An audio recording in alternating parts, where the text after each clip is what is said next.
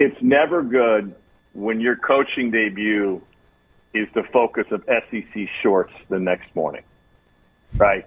When they come out, and I love the job that those guys do, but when they rip you, it's not good. And perception can be reality. Brian Kelly, he's an excellent coach. The resume is top 10 of current coaches, if not higher than that. And I get all that. But LSU is a different place, right? It's like Chicago politics. Like there are so many layers and layers to being accepted within that state, within that fan base, and on top of that, getting what you need out of them to support your program.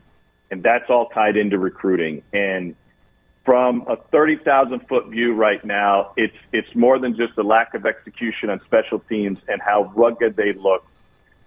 It's also this idea that the administration rolled the dice when they took a guy who wasn't just an outsider. He's different than that fan base, right?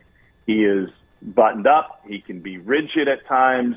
He gives this air of superiority when we all know how the Orgeron era ended, but at its best, he was one of them, and they all related to him and pulled for him. They will back a winner. There's no doubt about that. You could have a Martian on the sideline, and that fan base would back him if they won games.